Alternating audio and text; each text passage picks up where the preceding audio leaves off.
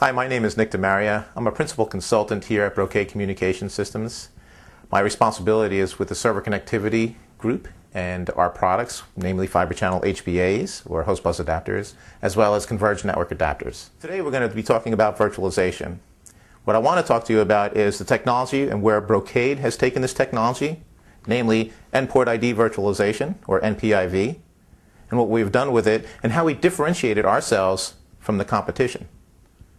And then we'll take that and move it into a real-world application, a real-world environment such as a database, like a SQL Server database. So let's start with the first part. Here on the board I want to introduce what we have taken. So NPIV is a great tool, but people seem to be confused about how to use it. And a lot of customers actually come to me and say, it's too much trouble, it's too hard to manage. But if you wrap the right tools around this product, you're able to use things like quality of service, stuff that we already have in our switching technology, the ability to isolate data flow. That's a big difference. So if you look up here on the board with me, I'm going to show you what QoS looks like in a virtual environment. So if you're looking at the switch side, right here is this physical switch port. Inside this physical switch port, we have what we call virtual channels. These guys right here. A bunch of channels that are inside a physical port. Since this technology has been implemented on our HBA side, we also have virtual channels on our physical HBA port. So when we turn on quality of service, and this is where people get confused.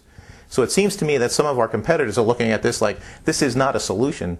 Nobody can do this kind of stuff. Well, we actually taken virtual channel technology, which is a standards-based technology on our ASICs maybe like 8 to 10 years ago, implemented on an HBA as well with our 5th generation ASIC, and called quality of service. What we do, if you're looking at this board right now, what you're looking at on the HBA side is this, and the cable in between that goes to the switch, basic cable that you would look at.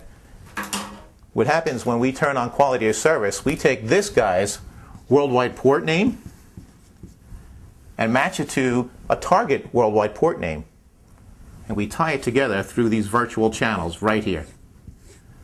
That means these virtual channels are isolated from any other virtual channels in these ports, from anybody else's data flow. And I'm going to show you how this works now in a real-world application.